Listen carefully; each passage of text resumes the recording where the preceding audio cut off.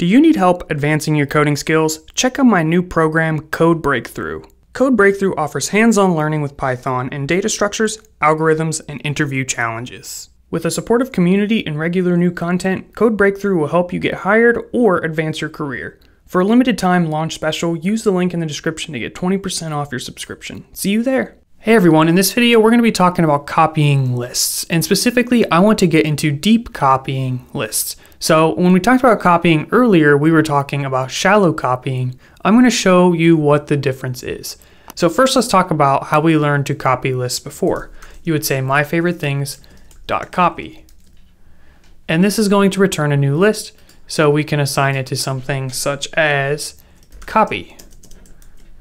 So now my favorite things and copy have the same elements, but they are two separate lists, and we can print them both like so. And when we run this, you can see we get the first one and then the second one, same exact data.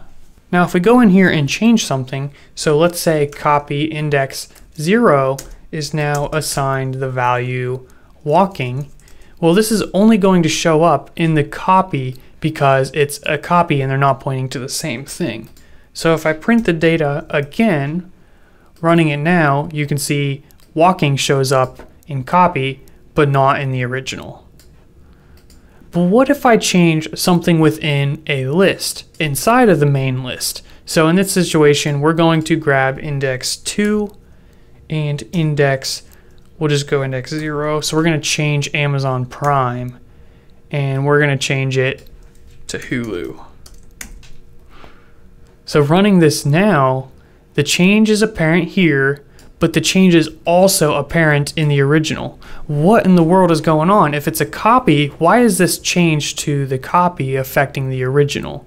And that's where shallow copies have their issue.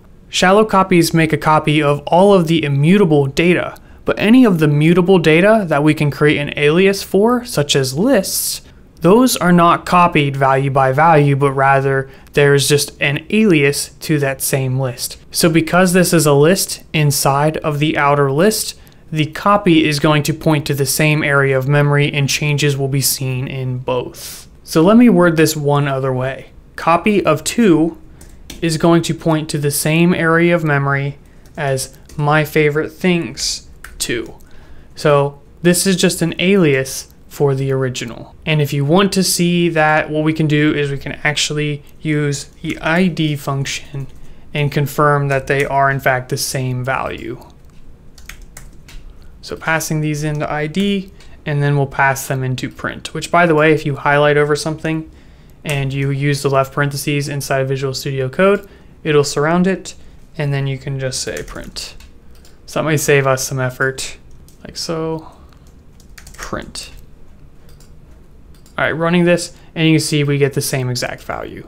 So with a deep copy, these values would be different, and they would be two completely separate lists. So that's what I'm going to be showing you now. What you need to do is we need to import copy. So up at the top, we're going to say import copy. And then within this module, we can say, instead of copy here, we're going to replace this line with copy.deepcopy. And this is going to take the thing we want to copy. So we're going to copy my favorite things.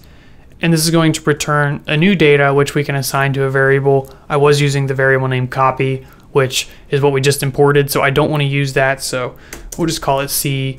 And then you'll want to change C anywhere we used it. So C, C, and C. Running it now, you can see that these numbers are in fact different. So that is how you do a deep copy in Python. If for some reason you had more nesting, you had lists of lists of lists, this method would still work. You would just have to call deep copy once, and everything is going to be copied value by value into a new object. So it's safer if you need to make sure you have a complete copy. But do keep in mind, if you're working with some pretty big data structures, this might hurt your memory. And right now we're not even have to worry about that, but in the future, you're essentially making two of one thing, so you're going to double the memory consumption. So just keep that in mind, and thank you guys for watching. Stay tuned for the next video.